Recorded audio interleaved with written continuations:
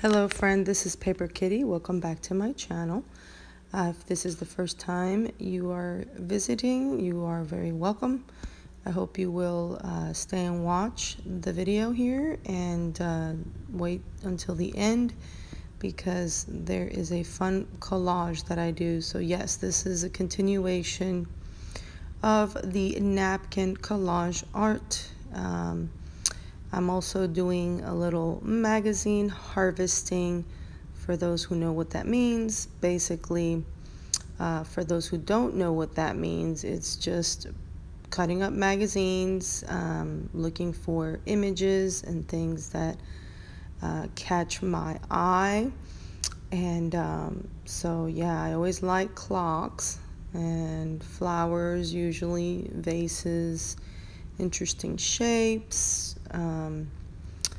In this case, I have I'm fussy cutting out this particular image, and it is as you can tell, it's a layered image and in its original form, and so I went ahead and cut around that. And so sometimes I will cut, you know, just different pieces of images.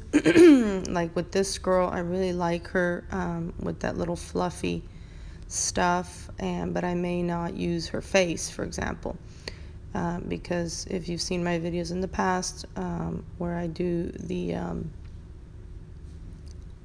harvesting of the magazines, you'll see that I don't like particularly images of people who are looking straight at me. I like people looking away, looking somewhere else, because when they're looking straight at you, it kind of takes away a little bit from the picture in general. It just kind of skews your attention to their eyes mainly, and then you don't really see a whole lot else. And so every now and then I will use images that look straight at you, but it is rare. So here I am cutting out this so adorable ice cream cone, and I already had a little ice cream pop too that I just cut out. Here's another couple images that are kind of repeated on this content part of the magazine, and so you can tell it's the same image just in a smaller size, which, you know, makes a big difference because sometimes I need small images, sometimes I need big images. It just really depends on what I'm doing. And so here we have this page, which has got this really neat border. Then these girls here, I'm gonna cut them out. And the one on the top with the guitar, I'm not loving. But I do love this girl with this color pink hair, and this one looking away with just brown hair, just gorgeous. Then you got this girl with the little frilly skirt. I like her a whole lot, and I don't love the girls in the back. They're kind of like, I don't know, they look kind of angry. And, you know, I don't always dislike that, but sometimes I have to be in the mood for it. And then this girl with the pink hair, obviously I'm in love with the pink hair. I wish I was, I guess, brave enough to wear pink hair, but I do have a day job.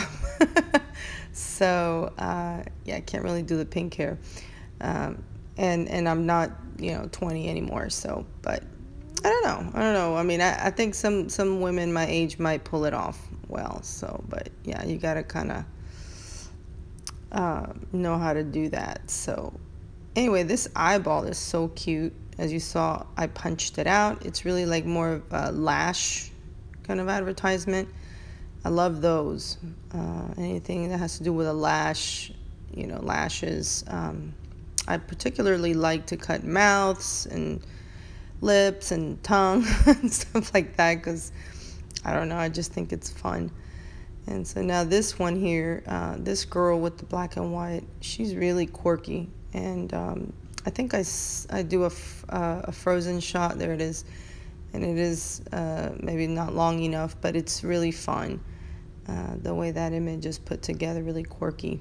So then I'm cutting this other little thing out with the article, because sometimes I am actually interested in the articles, and so Sometimes I'll actually cut something out with the article and then read it, and sometimes that will provide inspiration.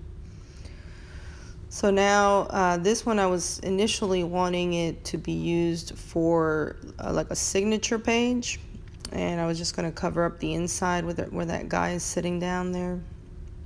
But I end up using it in a different way. And then this little image here, I'm going to go ahead and fussy rip instead of fussy cut, because I don't know, I just felt like the style that it is, it's kind of a rusticy kind of thing, kind of a caveman, maybe Greek revival type thing.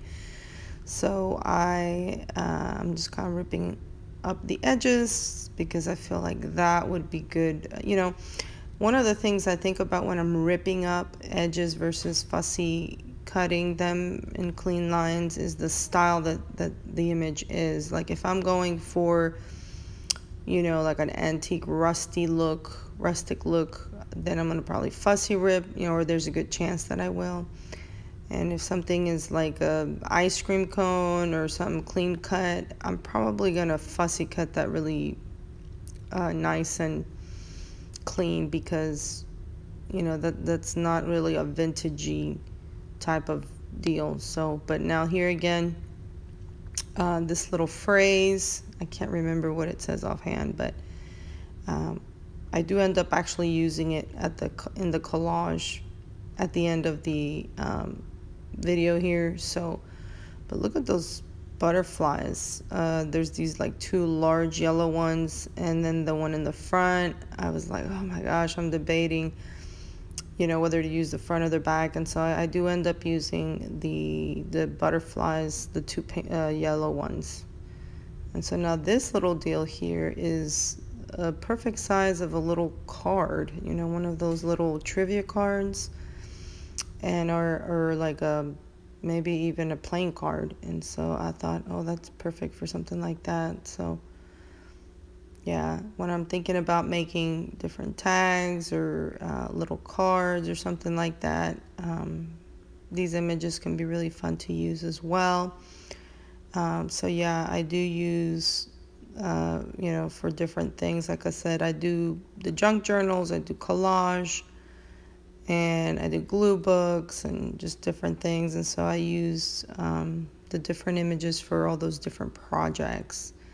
And there's another ice cream, and I really like that picture, that background. It's gray, and then it's got that bed on it, but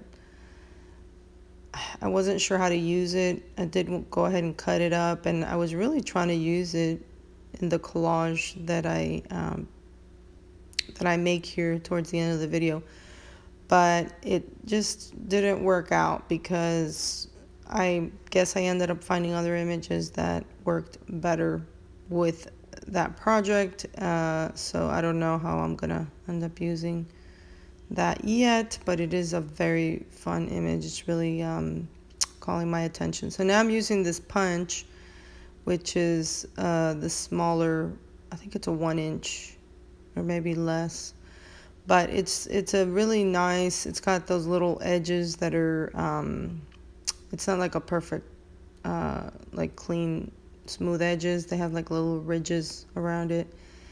And yeah, I love to have that handy. I like that it kind of cuts through thin paper, because the bigger punch does not cut through thin paper.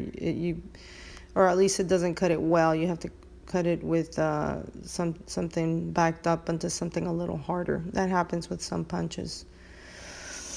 And it's not because it's not sharpened, because I do try to put them through some aluminum foil and some wax and parchment paper. So I don't think that's it. But anyway, this is that napkin collaged little booklet that I have been working on in my previous videos. The flowers and the little butterfly there are from a napkin, and then the image of the girl is from a magazine. So now I'm just kind of using that to get a feel for what I may be using on the inside.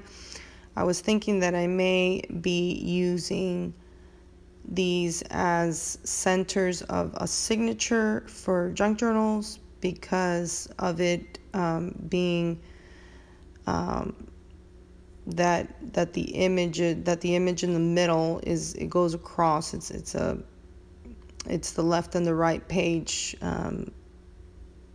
you know, having an entire composition there, and so that would be, I think, a nice center page.